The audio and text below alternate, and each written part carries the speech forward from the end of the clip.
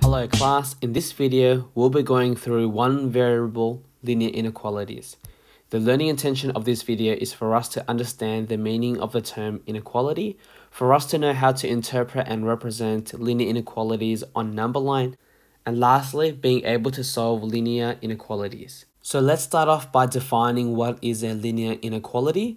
So a linear inequality is a statement that contains two expressions that are not equal to one another. So I've got an example of a linear inequality down below. Notice over here you've got an example of a inequality symbol, and there are four inequality symbols that you need to be able to understand. So this symbol over here just means less than. This symbol over here means less than or equal to. That's why it has this part over here. This symbol over here, the third one, is greater than, and this one is greater than or equal to. Now, what you also need to recognize is that there are two different types of linear inequalities. The first type is referred to as the one variable inequality. So one variable meaning one letter. So notice in this particular example over here, notice that you only have one particular letter in that particular inequality equation. And when you actually graph out the solution of this, notice that this particular graph is plotted on a nice horizontal number line. Now, there's another type of linear inequality, and that is referred to as a two variable meaning therefore it contains two letters. So when you actually plot the solution for this particular linear inequality, this is actually plotted on a Cartesian plane, and this will actually produce a straight line, and we will learn about this type more in a later video. Now, what I want to explain are the two differences between a linear equation versus a linear inequality. So the first one, which is pretty obvious, is that a linear inequality has a inequality symbol rather than an equal sign. So notice that these examples of here, linear equation contains equals, whereas a linear inequality will consist of a inequality symbol as shown over here. The second biggest difference between a linear equation versus a linear inequality is that the solution, meaning the answer of a linear inequality, can contain multiple values, whereas the solution or the answer of a linear equation can only take on one particular value. Let me show you an example so you have a better understanding what I mean by this. So let's use this example. If I was to double my age, I am 50. What is my original age? So if I was to construct a linear equation, that could be summarized as 2x equals to 50, where x is my current age. So if I was to find out what is my age, there's only one particular answer, and that answer is going to therefore be 25. Okay, so notice over in a linear equation, your variable, your unknown letter, can only take upon one particular value. Let's have a look of what a linear inequality may look like. So a real life example showing linear inequalities is where you need to be of a certain height to go on certain rides. So the height requirement that you need to be is 130 centimeters or taller. So I could write that as x is greater than or equals to 130. So the possible values that make sense, or the possible answers for this particular inequality, is that I could be 130, 131, 132, and the numbers or the list just keeps going on. So that's what I mean by the solution of a linear inequality can take on a range of values or multiple values. The next thing that I want to go through now is interpreting inequalities. So as I was saying earlier on, solutions to a linear inequality can contain multiple values that when plugged in will satisfy the inequality and produce a true statement. So in this example below, it reads, list 3 solutions that holds true for the following linear inequality. So that reads x is greater than 3. So what numbers are greater than 3? So that could be 4, 5, 6 as my answer. Notice that you can't take 3 because 3 is actually including. And I could also put this onto a number line. So if I was to graph this on a number line, I could see that I can list down any numbers that are greater than 3. Have a go with answering this question. It reads, if x is less than -5, what are 3 possible values of x? So for this particular question, we just need to state three numbers that are smaller than -5. So numbers that are smaller than -5 could be -6, -7, and -8. And if I was to represent this on a number line, this is what it will look like. So as long as you choose any numbers from this side of the number line, you'll get the correct answer. One other thing that I'd like to show you guys is that sometimes the solutions for a particular inequality may lie in between two particular values. So whenever you encounter these sorts of problems, when you're writing your linear inequality, you need to provide two values as opposed to one, and you also need to provide two inequality symbols. So let's use this example down below so you have a better understanding. It reads, the temperature is greater than -4 degrees, but it's less than +12. So what I'll do is I'm going to dissect this into two sections. So let's write a inequality for it is greater than -4. So I'm going to write that as x is larger than -4 like so. And to write it that the temperature is less than 12 degrees, I can write that as x is less than 12. Now for these particular types of questions, the question actually wants you to write all of the information provided into one given expression or one particular inequality. I've got two inequalities that I've kind of written separately. So let's write this as one inequality. And the way that we do that is we always take this smaller inequality and we flip the entire equation. So whatever's on the left-hand side becomes on the right-hand side, and whatever inequality sign that was used, we actually flip the direction of that as well. So if we do that, it's going to become -4 is less than x. Why can we do that? Well, let's look at this example over here first. This is saying that the temperature is more greater than -4, but that's the same thing as saying that -4 is less than x, because we know that x is larger than -4. So these are two statements are true, but you can write them in different orders. And now that I've actually flipped everything, I can write everything as one single equation by kind of merging these two pieces of information together. So that's just saying that the temperature is in between -4 and in between 12. So therefore, solutions or temperatures that satisfies this particular example are -3, -2, -1, and all temperatures stopping at 11 degrees Celsius. Have a go with answering these two questions over here. So for the very first question, we want to state three numbers that are between 0 and 7, but including 7. So you could have any answer as long as you take any of these three numbers over here. And for question B, because this is including -8.7, your possible answers could be any of these three over here.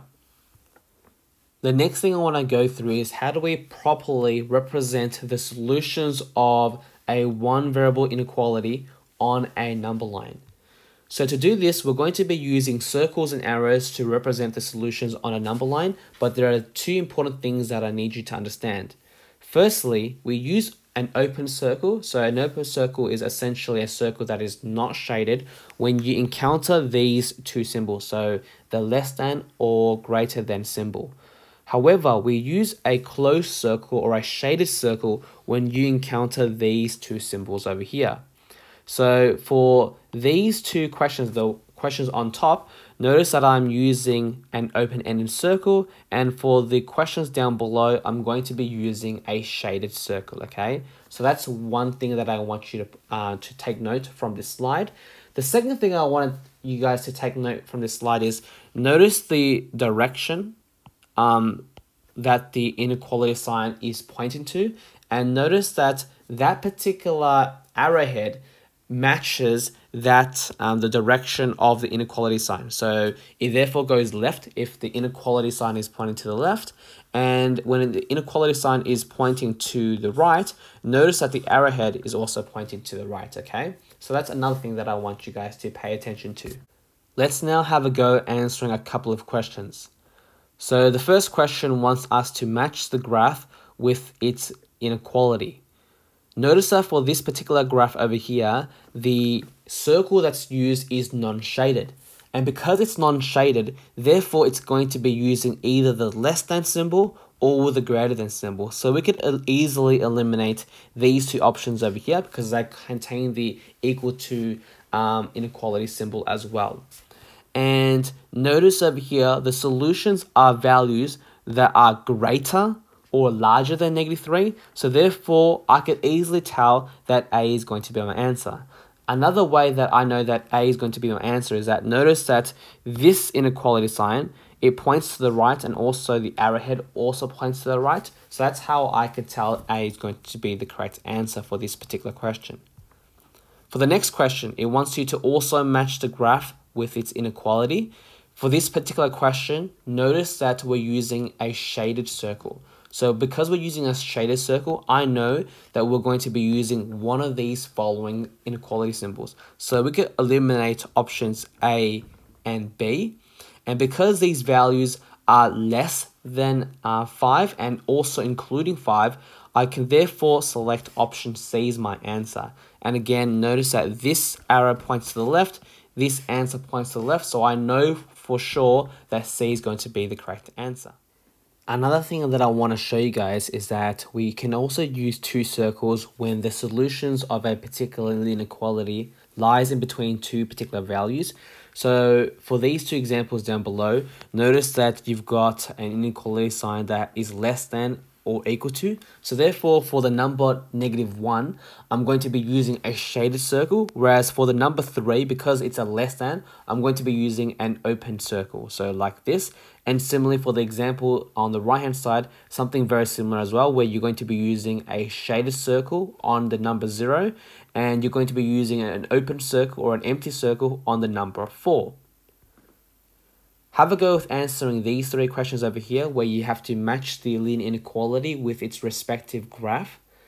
So for the very first one, where it says x is greater than 2, notice that you're using an open circle, and it's also going to be numbers that's larger than 2, so A is going to be paired up with C. For x is less than or equal to -2, it's going to be matched up with graph A, and so therefore the leftover is going to be C with graph B. The last thing that I want to go through in this video is how to solve and graph linear inequalities. So when we're solving linear inequalities, we're going to be using the exact same rules that we applied to solve linear inequations. However, there's going to be one fundamental difference, and that's going to be that the inequality sign will get reversed whenever we need to divide or multiply both sides of the equation by a negative number. So therefore, if you had a less than sign, that gets flipped to the greater than sign, or vice versa. Or alternatively, if you had the greater than or equal to symbol, that will therefore get flipped to the less than or equal to, and vice versa. So let's go through 3 examples in total, and each of these 3 examples will be slightly different. So for the first question, 2x minus 5 is less than 7. So what I'll do first is I'll add 5 to both sides of the equation to undo the 5. So therefore, 7 plus 5 is going to be 12. So 2x is less than 12. And we will kick off the coefficient by dividing both sides by 2. Hence, x is going to be less than 6. And once you've got the final answer, we'll now need to graph this onto our number line. So because we've got the less than symbol, we're going to be using an empty or a non-shaded circle on the value 6. And because it's pointing to the left, or the numbers are smaller than 6, we're going to be moving in the left-hand side. So therefore, that's going to be our graph. Let's go through example 2, where example 2 is going to be completely different. So for this question over here, let's undo the positive 5. So we'll subtract 5 from both sides of the equation. So negative 16 minus 5 is going to be negative 21. We'll get rid of the negative 3 in front of x by dividing both sides by negative 3. Now remember what I've stated earlier. Whenever we need to multiply or divide both sides of the equation by a negative number, we need to flip the inequality sign. So because this is a less than sign, it's now going to be a greater than. So therefore, our answer is going to be x is greater than 7. And once we've obtained our final answer, okay, we will therefore plot 7 on our number line. And because it's a greater than symbol, we're going to be using the non-shaded circle and move to the right-hand side because it's larger than the value 7. So you're probably wondering, why do we need to flip the inequality sign whenever we need to divide or multiply by a negative value? So I'm going to show you this example over here, and hopefully this example makes sense to you guys. So the example reads 1 is greater than 0. Now 1 is a number that's larger than 0, so that over there is a true statement. Now let's see what happens when we multiply both sides of the equation by a negative value. Let's say that we had to multiply by -1. If we multiply both sides by -1, this is what our answer will become. Now it reads from left to right, -1 is greater than 0. Now that doesn't make sense at all, because we know that -1 is a smaller value than 0. So this is an invalid or a non-true statement. So the reason why we need to flip the inequality sign is so that the solutions therefore actually produces a true statement. So I'll show you what I mean by this. So if we flipped the inequality sign as I've done over here, -1 is less than 0. This, on the other hand, is a true statement, which is why the inequality sign needs to be flipped. This is slightly confusing, but it's just really important that you understand when we need to flip the inequality signs. And for our very last example, solve this particular equation. So what I'll do first is I'm going to move all the constants to the right hand side. So I'm going to undo the positive 1 by subtracting 1 on both sides of the equation. So if I do that, -2 minus 1 is going to become -3. I'm going to move all the letters to the left hand side, so I'll subtract both sides by -7x. This will therefore become -3x is greater than -3. And to get rid of the -3, I'll divide both sides by -3. Again, I just want to emphasize, when you're dividing both sides by -3, you need to flip the inequality sign. So the greater than sign now becomes a less than sign, and it becomes x is less than 1. Now looking at our final answer, if we were to graph this, because we're going to be using the less than symbol, you're going to be using a non-shaded circle, and because it's pointing to the left, you need to therefore draw a line pointing to the left on the number line. And so therefore this is how we would actually solve and graph linear inequalities. So please answer these questions over here from exercise 1E to get further practice. Hopefully this video has been helpful. Thank you for watching this video, and I'll see you guys again in the next video. Bye.